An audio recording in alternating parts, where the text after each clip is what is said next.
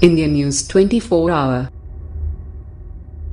Hindu activists on Tuesday allegedly disrupted a Christmas celebration in Rajasthan's Pratapgarh town under the pretext that the organizers were carrying out religious conversions. A video clipping of the incident showed a number of Hindu activists raising a ruckus at the event, organized by the Pratapgarh branch of the Masi Shakti Samiti, for tribals, and laying waste to hymn books as well as other prayer material. Lal, the event coordinator, said they were attacked by about 20 people that evening. The event started at 10 a.m. yesterday, but around 7:30 p.m., a group of people accompanied by the police arrived at the scene and ordered us to halt the proceedings, he told HT over the phone from Pratapgarh. Lal also alleged that police took two tribals, Ramesh Meena and Manish Mekwin, into custody, and released them at 1:20 a.m. the next day.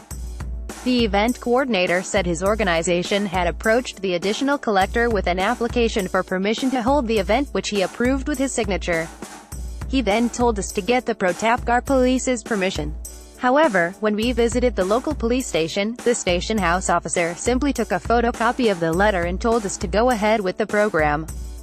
He refused to give us his permission in writing. Lal added. HT accessed a copy of the application, which clearly states that the event was to be held from 10 a.m. on December 19 to 3 p.m. the next day. Pratapgarh Superintendent of Police Shivraj Meena denied the allegations of vandalism. The organizers did not have permission to hold a religious gathering. So, they voluntarily halted the program upon being approached by the police, he told HT over the phone. Lal, meanwhile, condemned the incident.